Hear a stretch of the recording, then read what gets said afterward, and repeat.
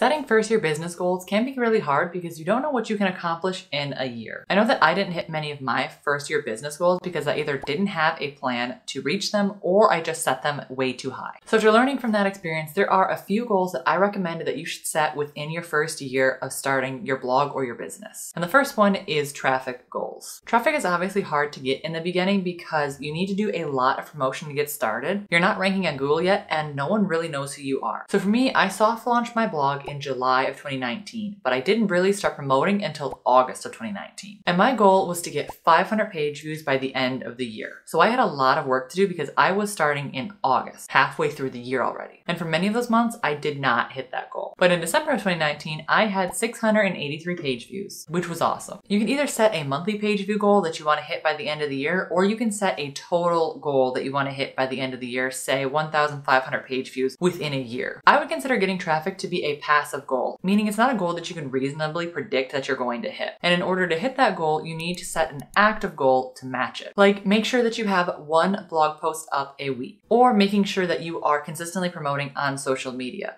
That is an active goal that you can do each and every week to help you reach your passive goal of traffic. Another goal you can set is a followers goal. And there are a few things that you can measure here across all the social media platforms. You can measure Twitter followers, Instagram followers, or Pinterest followers. You can technically measure Facebook, but I would not recommend Facebook. It is just not a good enough place to grow your blog. You're not going to get enough traction there to even worry about working on the platform. So Twitter, Instagram, and Pinterest are going to be the three platforms that you really want to focus on within your first year of starting your blog. And even then, in your first year, I would still narrow it down to only 1 to 2 platforms that you want to focus on. You don't want to spread yourself too thin and try to grow on too many platforms at once. So the ones that I primarily focus on are Pinterest and Twitter. I don't personally see a return on investment when it comes to Instagram. I know that you can grow a great community on there, but in terms of getting traffic and page views, you aren't really going to see a lot of good conversion coming from Instagram. So I personally wouldn't use Instagram if you are trying to get traffic and grow your blog in your first year, but it is something that you can do if you really want to grow a community on there. Unfortunately, what I did in the beginning was focus on every single platform, including Facebook and even a Facebook group, which is a terrible idea, to be honest. So my goals were to grow an engaged Facebook group, grow on Facebook, post once a day on Instagram, and gain 500 Twitter followers. I've since abandoned the Facebook group and the Facebook page because, like I said, those are just not really great platforms that you need to grow on, especially in your first year of business. And I definitely did not post once a day on Instagram. I don't know really why I thought this was a good goal because I hate Instagram for personal use and I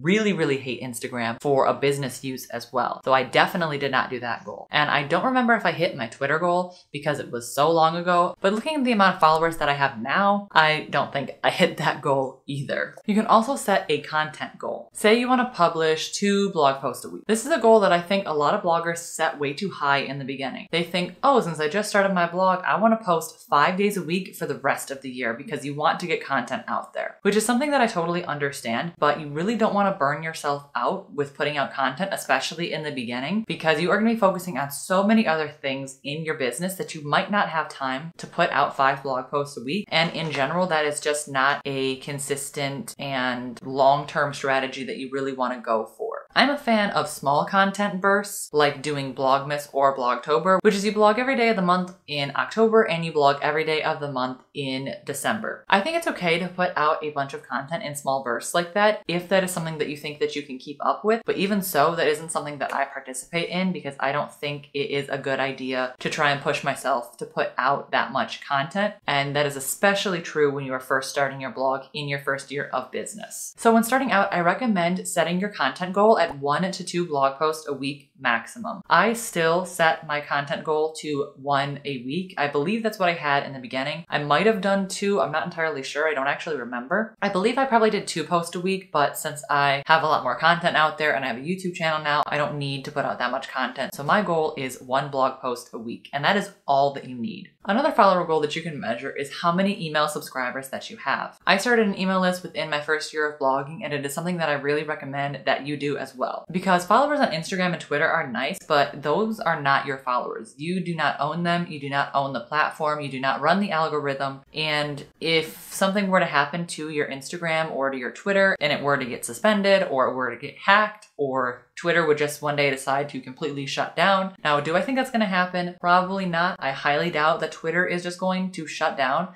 But if it does, or you get hacked, you are going to lose all of your followers and all of the contact that you had towards them, which is why you want to set up an email list, because you get to collect emails from your most trusted subscribers and your most engaged followers. And then you can send them out emails weekly or monthly or bi-weekly, however you want to do it.